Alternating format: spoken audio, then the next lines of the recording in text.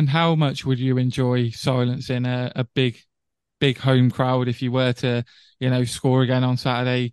You planning another similar celebration to that, do you reckon?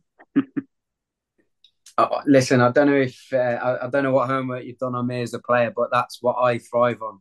I thrive on doing that sort of thing. As I say, the game that sticks out for me, the one that I've already mentioned for Macclesfield.